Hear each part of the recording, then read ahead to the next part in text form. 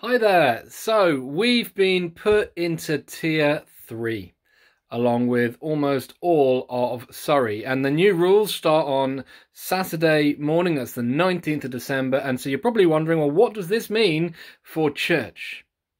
First off, let me say there is an exception for Christmas Eve. So on Christmas Eve, you can attend church not only with your own household, but also with the households that you have bubbled with for the Christmas period. So if you've bubbled together for Christmas, please book together at the same time so we know you're sitting together.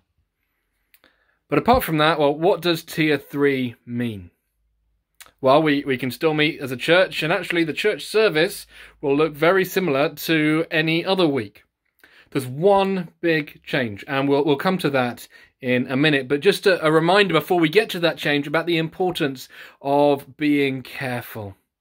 Even if you personally feel pretty relaxed about the rules, we've got to consider one another. And I know there's people who feel not able to come back to church yet. They feel quite nervous coming back to church. And there were some people who came last Sunday who felt uncomfortable, because not everyone was social distancing and people were milling around indoors after the service. So please do be vigilant about social distancing, wearing your mask where appropriate, following the one-way system, doing everything you can to help others feel secure.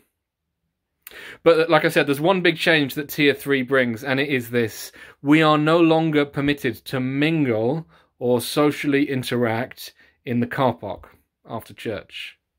Before, the rule was no mingling indoors, but we could talk to up to 6 people outdoors while social distancing, but now it is more strict. There is no mingling in the church car park. And I hate to say this, it goes against my every instinct as a pastor, but please do head home after the service. Or perhaps you could go for a walk one-on-one with someone, but please do vacate the church car park after the service is done.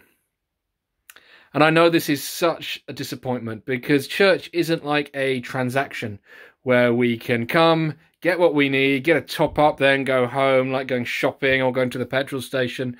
No, as a church, we're a family. We're there to support and encourage and love one another. So that makes this especially hard. But let's just remember, this isn't stopping us from loving one another. All it's stopping us from doing is saying we can't gather in the church car park after the service on Sunday. But there are other ways during the week to reach out to people. So let me encourage you to do that wherever possible. And even if we can't catch up after the service, seeing your faces, seeing people there brings such joy to my heart, and I'm sure to yours as well, that it's definitely worth being there. So for many of you, I will see you on Sunday.